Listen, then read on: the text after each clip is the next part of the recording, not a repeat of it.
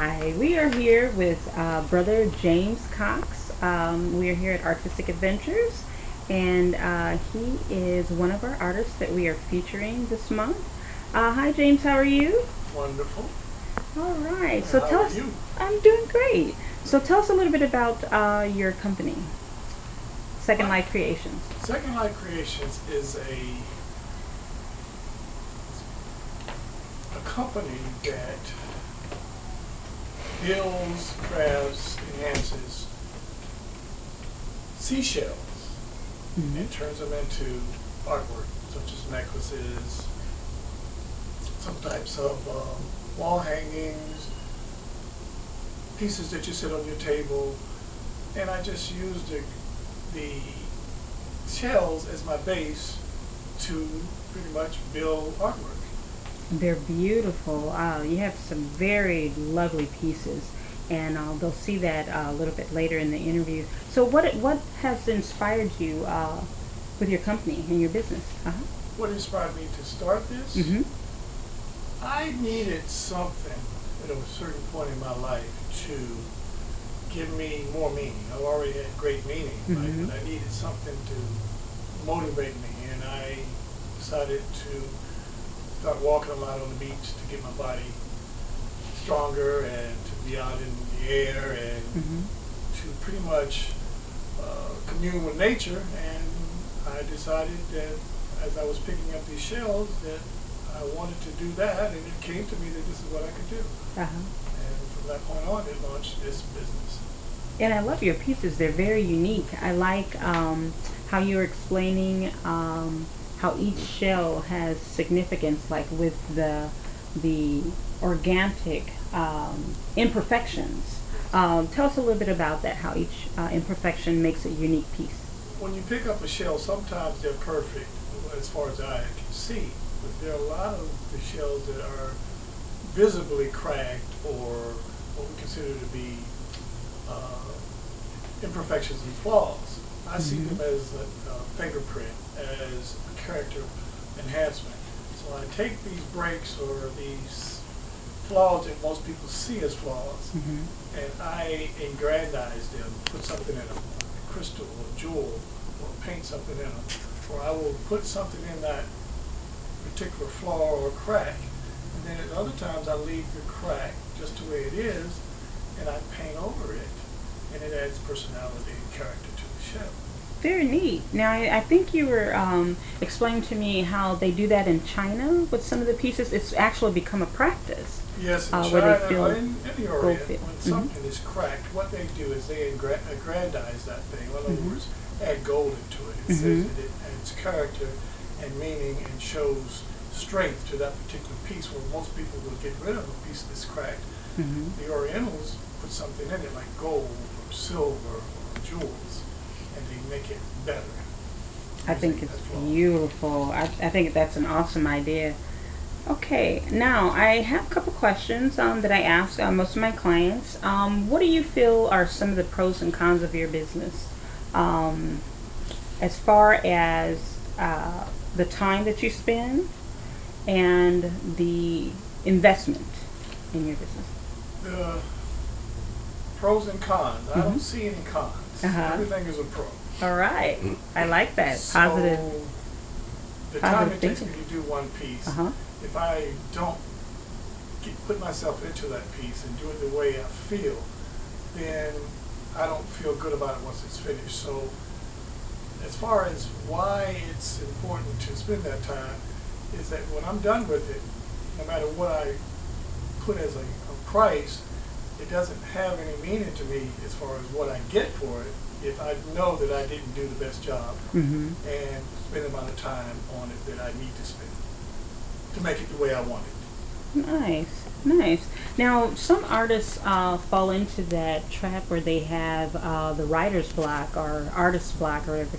Have you ever come to a point in creating that that energy's been stifled or something has held you back from wanting to create? Yeah, all the time. All the time. So what drives you or motivates you to keep? I let things, Uh-huh.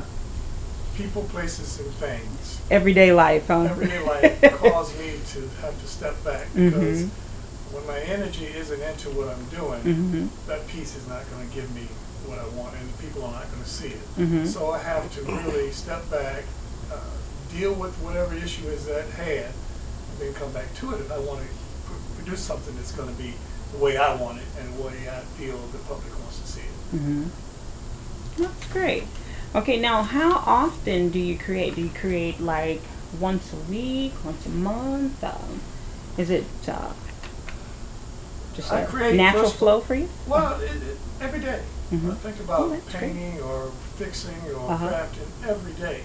But to sit down and actually work on a piece, I try to do that every day. I have 3 projects going on all the time. 3 pieces I'm working on all the time because my ideas will flow from one to the other. And while one is being prepared at one stage, the next one is the next stage. So I always have something flowing. So every day I try to work on something. If not anything else, drawing, sketching on a piece or on paper. So every day it comes to mind. I will do something every day. Right. Now, how do you get the word out on what you do? Do you have a website? Business cards? Do you do conventions? How do you deliver to your audience? Yes. All of the above. All the above. And That's I'm awesome. working on all of them. So it's word of mouth. It's building a website now we're working on. It's cards. It's brochures. It's shows. Any avenue I can take to get it, I will. Okay. Now, what do you feel is your target audience? Is it women? Is it middle-aged women? Whom do you feel is your base as to who buys your product? Yes. Everybody. Everybody. Oh. Men will buy for their women. Women will buy for themselves. Women will buy for their children, brothers, sisters. Everybody. Nice. So you clean up at Mother's Day, huh? Father's Day, Father's Day. I make pieces That's for men awesome. too. So there's nothing out there that I will not market to. And everybody, at one time or another, will see something that they want to get to somebody else. Okay. Now, here's a question that I pose to some of my clients too. Are you mindful of what people, like the feedback that you get on your product, as far as the customers that you sell to? Yes, I pay particular attention to what people say. I don't take it to heart, but I listen to them. And people will give you an idea of what they like and don't like, but that doesn't mean everybody's going to like or don't like what they. So I just take all of that in, use it as motivation, not as a distraction, so that I know that certain people like certain things and certain people don't. So when somebody criticizes my piece or my work, or says it's too large, it's too small, or not this color, I just take it as a reason to say, all right, I will build more pieces, different styles for everybody. So I use it as motivation as opposed to as a distraction. Great. We are educating artists about copyrights and patents and recording their wills so that they are so that their work is inherited or preserved with their family or friends, or entrusted in a curator to handle their estate. Have you made the provisions to have your work listed in a will or not yet, patents but or copyright? I am working on that. That is very important. Copyrights and Yes, patents, very important for an because artist. it's a business as well as a lifestyle. So if you don't protect your business, somebody else will infringe on your rights. So it's important to do that and to make sure you leave a legacy to somebody. So that's important that I go in that direction, and I am looking into that. That's very important. That's great. Now I like what you've done with your website. You have a registry. So like when someone purchases one of your pieces, which they're one of a kind, that they actually go to your website and register it. That way, that's another form of copyright, as well as authentication. On your pieces. Tell us a little bit about that. Well, every one of my pieces is unique. There will never be two of that kind. It's like fingerprints. Fingerprints, meaning that if you don't look closely, you can't tell the difference. But with mine, I don't get that close. Mm-hmm. If there are two pieces that look alike, there will always be a distinction between one of the two pieces. Right. So on my website, where somebody wants to buy a piece and it's sold, and they ask me to reproduce that piece, Mm-hmm. I won't do that because every piece is authentic. And that's how you keep it unique. Original. And I know how I change it, so there will never be two of the same kind. Okay, great. So how do you want to be remembered as an artist? A lot of artists have some very interesting responses to that question. How do I want to be remembered? I haven't really thought that out yet. Mm-hmm. That's a tough one. That's a tough one, but it's easier for me to just say that I'm coming to a point where I've got to decide that. But if you're going to ask me to tell you that now, what I want to say is that my work was authentic, it was original, it was for my dedication and from me and me only. That's where I want to be. Right. Now, have you had any major sacrifices or any setbacks in order to pursue your dream? Not really, except for my health. I mean, I haven't felt good in a while, and the only thing that stops me from pursuing this is being energetic and having the right feeling in my body to spend the time to do it. So there's not been any setbacks other than my health, because I mentally want to do it. Sometimes mental desire is overshadowed stronger than physical. anything. Okay. Now, do you have a couple last questions? Do you have someone that influenced you, or a mentor, or someone that inspires you to do your work, or does that come from your own internal? I think my inspiration comes from my connection with God and nature. Amen. And that it branches out to everybody. Mm-hmm. I see people the way they look, the way they act, the way they dress. Mm-hmm. But I always look inside. And nature, I'm a nature person. Mm-hmm. Outdoors, trees, water, flowers, animals, people, every kind of shape, size, color, culture. So I just use all that to help me to bring forth a creation. So it's everything, especially, it all comes from God. Water, trees. Oh, I love that.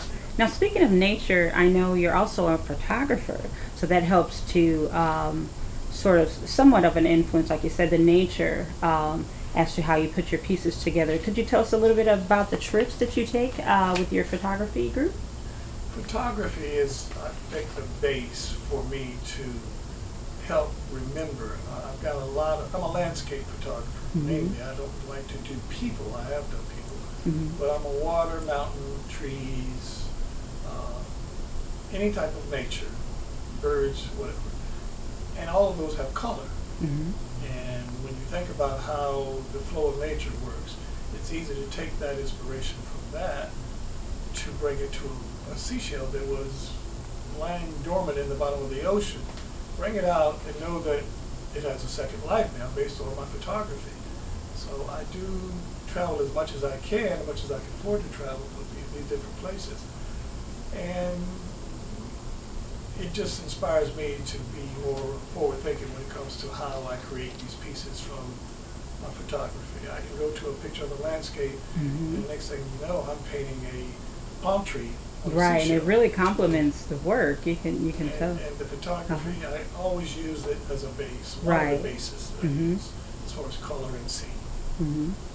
Okay, so tell us a little bit about the trips that you take to Hawaii with the group that you shoot the photography. We have just a little small group of photographers who once a year go, and we hike and we take pictures and we pretty much do a landscape type of what I consider to be a traveling expedition, trying to find sounds really interesting. Flowers in the mountains and water in the trees and the trails. And we find every type of landscape, bird, whatever, that's in that particular region, and we just photograph it. Wow. And the inspiration from just the hikes alone.